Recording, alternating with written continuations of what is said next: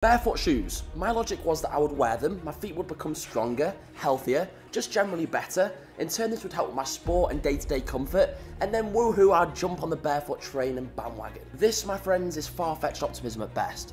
Let me explain. All I kept hearing was that the shoes we wear every day were messing up our feet, that the extreme cushioning and narrow toe boxes prevented our feet from moving how they were naturally meant to, and that the barefoot shoe was the solution to this. So what did I do? I spent 365 days in the shoes, and well, I absolutely hated them.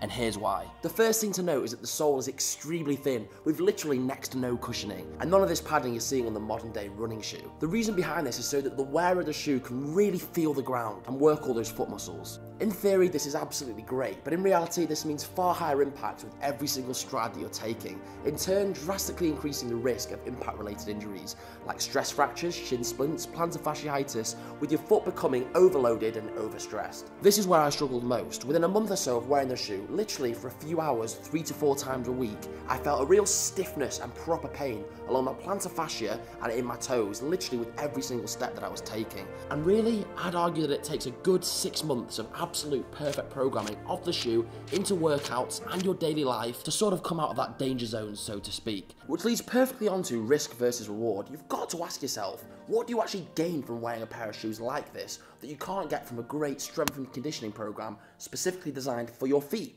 And my answer to this is not much. Just by putting in a few of these exercises, just 2 to 3 times a week, you're going to see pretty much all the benefits with just far little risk of injury. And the transition period from sort of the modern everyday shoe to being barefoot is huge. It takes such a vast adjustment for those muscles and fibers in your feet to sort of be able to cope with the stress you're putting on them. And in all honesty, you're basically having to learn to walk again.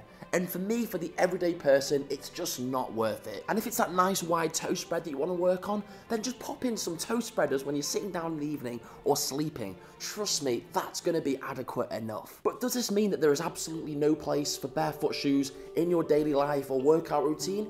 Absolutely not. I'm the first one to argue that yes, there are benefits to them, and yes, there's a time and a place to use them, but I think wearing them as a lifestyle trainer or for running is just a recipe for disaster, or anything with high impact that you're going to be using day in, day out. It's just totally stupid. Do you see any top tier runners in barefoot shoes? No, absolutely not. There's a reason cushioning was made, to protect our feet, to cushion them, and to enable us to go longer, further distances without getting injured.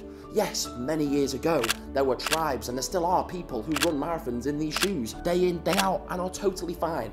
But for the everyday, normal person, you doing this and trying to adopt these sort of outdated methods is just ludicrous and stupid, and in my opinion, if you get injured, it's on you. Now, with all that being said, there are actual benefits to this shoe if you do get it right, and perfect ways to actually implement this within your daily lifestyle and workout routine. So the foot itself has 52 bones, over 100 muscles, and 104 sensors, which means that it's actually extremely adaptable to the stress we put on it. If we don't overload our shoe too quickly, the makeup of our foot, the arches, the toes, our plantar fascia, our sole, it's all going to become stronger, more compact, more powerful, which in turn has many benefits. But the key thing here is, how do we not overload the foot too quickly? Now for me, I would just use this shoe initially for gym type style of workouts, where you're not going to be jumping, running, jogging, putting that high amount of stress and impact on the foot, which in turn is going to lead to a far higher chance of injury. Whereas only using the shoe to squat, deadlift, lunge, leg press, pretty much any conventional type of exercise in the gym, you're going to find you're going to have a solid platform to lift off, which acts as an anchor point, allowing you to execute that movement with far higher levels of efficiency, whereby actually having that padded sole you've got on a running shoe is far less efficient and actually increases the risk of injury. So not only is the shoe actually more practical to use in this situation, but you're going to be strengthening your feet while doing this, therefore adapting all those bones, joints, ligaments, muscles to this type of movement. Then you can start to increase the amount of impact you're putting on your feet. But still, even though there are so many highlighted benefits to this, I believe in this everyday world now, people lack patience, and there are very few people that will actually go through this 6-month protocol to be able to actually wear this shoe on a daily basis. And that's why I would still argue that the cons far outweigh any benefits.